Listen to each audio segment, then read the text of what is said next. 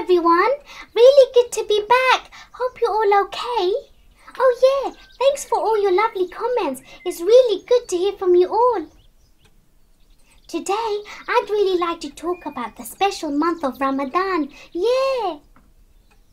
Ramadan is the month when we fast, which means we can't eat from before the sun rises until the sun sets. I love Ramadan because you get loads more rewards for doing good deeds. Amazing! Do you know that I don't need to fast because I'm still too small, but I can practice by doing mini fast, which is like fasting for a little time. I do feel a bit hungry, but I know fasting makes Allah happy, and I look forward to the yummy food at iftar. And do you know that the main reason we fast is because Allah asked us to, so that we can get taqwa. Do you know what taqwa is? Taqwa is when you think about Allah before you do anything. Sumaya!